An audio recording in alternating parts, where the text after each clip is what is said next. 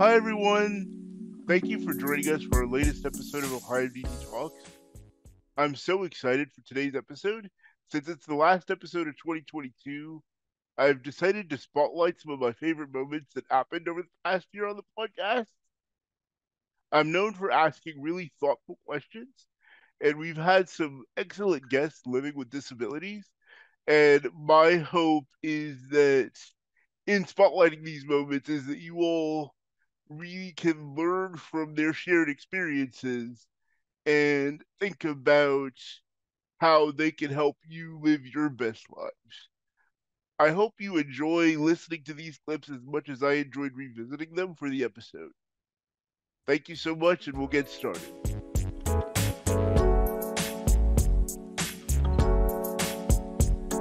Renee, honestly, you're one of the strongest voices for people living with disabilities throughout the state of Ohio, and yeah, dare I say, nationally. You have a powerful voice, and I know that you're a great deal. You know, you're older than I am. There's no secret about that, and I think the way you've experienced self-determination, is incredibly different than the way I have. And I know that, yeah, a big part of your success was identifying your needs.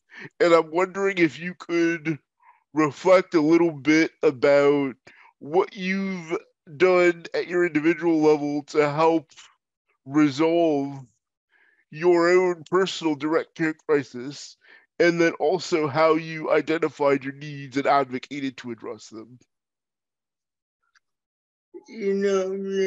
I think that people with disability have the responsibility of learning what they need.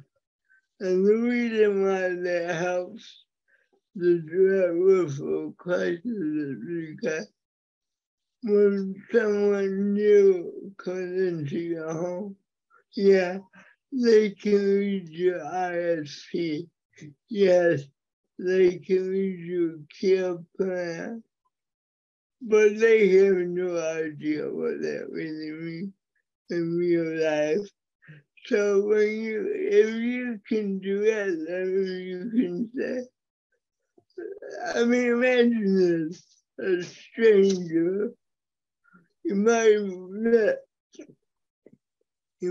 met them once or twice in an interview, but basically it's a stranger coming into your home to help you. They walk in your house, they see you laying in bed, and like, okay, what do I do? That's what they're thinking in their head.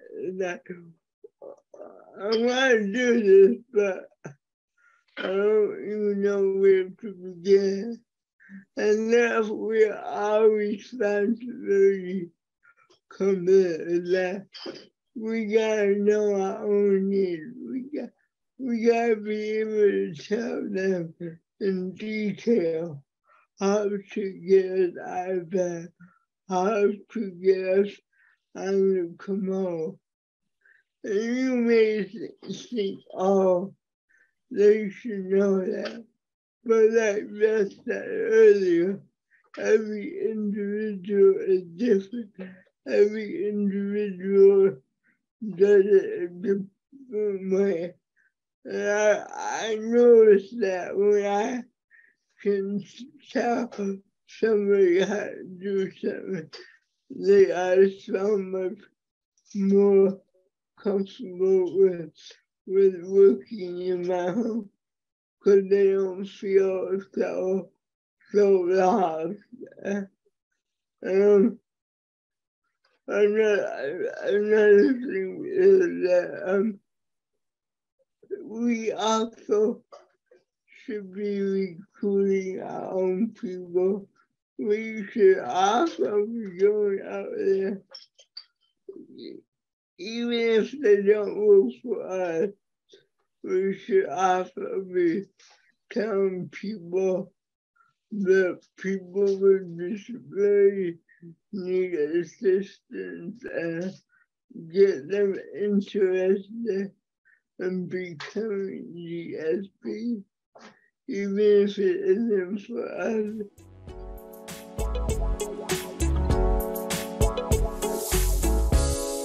I think that for a lot of us, if people with disabilities aren't exercising their right to vote, potentially they're going to have leaders that may not represent their best interests. And so that's another really important reason why voting is important. So moving on a little bit, what do we need to actually cast the vote in terms of the registration process and actually voting when we vote, either in person or early or via absentee? Yeah, so one of the most important things, this is essential to being able to cast a ballot, you have to be registered to vote. So the registration deadline is Tuesday, October 11th. If you want to vote on Tuesday, November 8th for that election, you have to be registered by October 11th. So that's essential that you be registered to vote. When you're voting in person, so there are a lot of different ways to vote, which we'll talk about in a few minutes, one of which is to vote in person on election day, Tuesday, November 8th.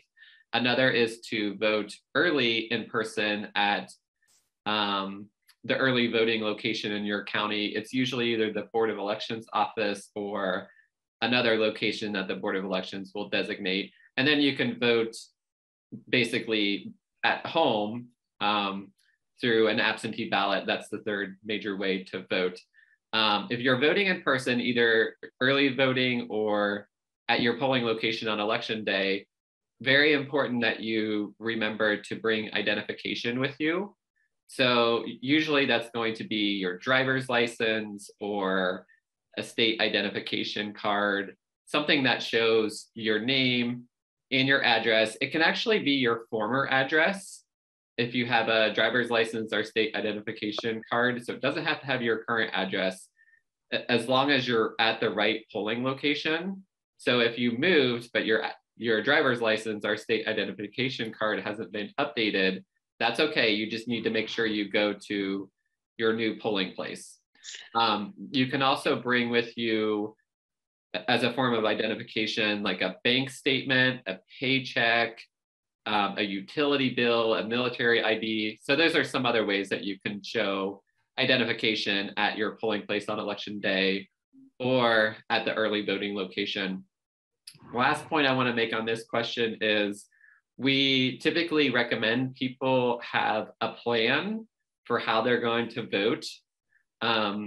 So you may decide, I want to vote early. I don't want to wait until election day to vote. Either I'm going to request an absentee ballot or I'm going to go to the early voting location. We just recommend that people have a plan in place because you never know what's going to happen on election day. If you're sick or unable to get transportation that day and you're scrambling to try to figure out how to get to your polling location. I've heard of that happening before. So it's always good to have a plan A, a plan B, a plan C for how you're going to vote, because you want to make sure your vote is counted. So yeah, and one last point I'll make on this. If you have any questions about any of this, you can always contact Disability Rights Ohio, our intake department. We can answer any questions that you have, or if you need advocacy on any types of these issues, or just have questions, you're unfamiliar with the process, or you haven't voted before and you need support, or you need information or questions answered, please reach out to us.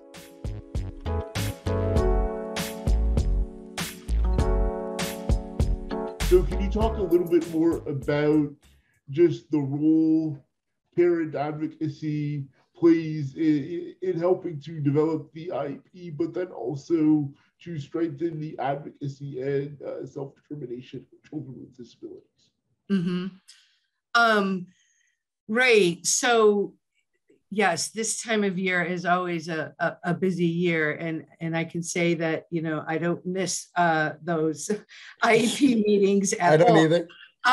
And so it's been, you know, obviously some time since we haven't had to do that. But I would say that to other parents out there that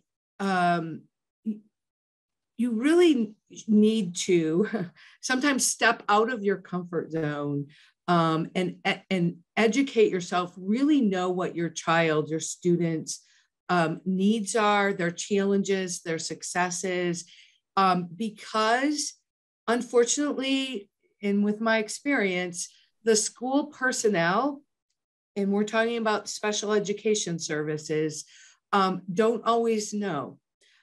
Their job is to, look like they know, but they don't always really know. And so as a parent, it's really important to understand what your child's needs are. Come to the table with suggestions. And it takes a lot of time and research, but that's what I had to do, particularly when Justin was in elementary school, is seek out appropriate accommodations in terms of software and other things like that, and really advocate for those things at the table. One other thing that I think that, at least in our experience and in speaking at the time with other parents, that's important is that it feels like oftentimes the IEP team, which is supposed to include the parents, but I think we all know that team, meaning all of the related special education services, they've all been working on this IEP. And oftentimes without your input, and then they present it to you.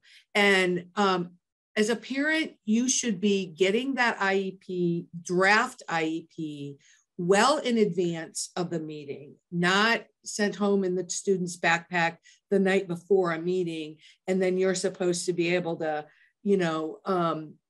provide that. And that's, kind of a simple thing to really advocate for, and it's okay, in my opinion, to say, I didn't get this IEP draft in enough time for me to read it, digest it, and be able to come to the table and talk about it. So, we need to reschedule this meeting. I think those kinds of things are really appropriate and important. Yeah, I definitely understand the importance of advocating for yourself when it comes to accommodations. And it definitely seems like you and Justin sort of took the bull by the horns in terms of asking for the things that you needed. Can you talk a little bit more about specific accommodations and services that you and Justin requested, and how you supported him to have more assertiveness of his rights and to essentially make sure his voice was heard as he got older and prepared to transition out of high school?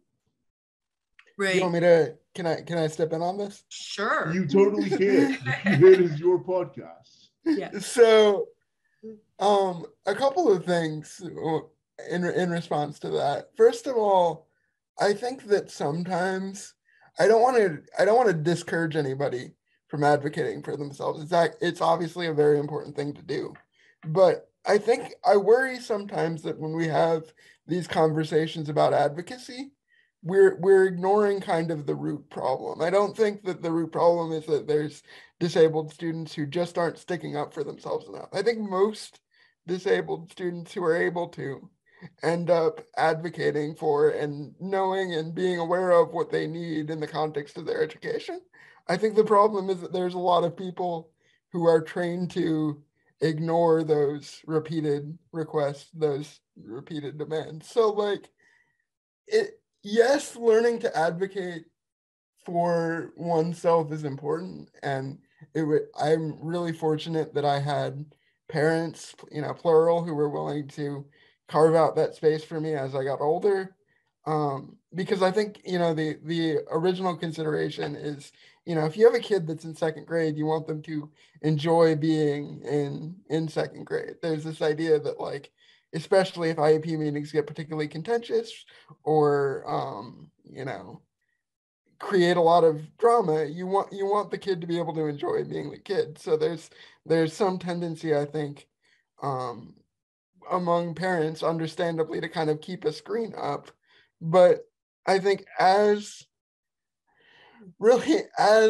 situations become more difficult, as year after year, you're asking for, like in my case, scanning math homework was a huge thing. So I can't hold a pencil to handwrite. And this was back in the era before every student had a laptop provided by the district. That's pretty standard depending on what district you're in now. But back then it was kind of relatively unheard of for somebody to do all of their work electronically. But when I think of just how much time it took it was, I would say, 8th grade before I had a math situation and a math software that I was fully comfortable with. At first, they were sticking me with a scribe. Then later on, we found sort of a math pad software that allowed me to put numbers into a grid, but then wasn't as good at manipulating shapes and doing geometry and that kind of stuff. So it was probably about 8th grade or so before I really felt like my IEP team was all on the same page and all on the side of me just doing something as basic as completing math homework. And yes, part of that is, me learning to become a stronger advocate, but part of that is also just the makeup of the IEP team changing, having teachers and support staff that are actually willing to, frankly, do their jobs, right? Make it so that I can access the content.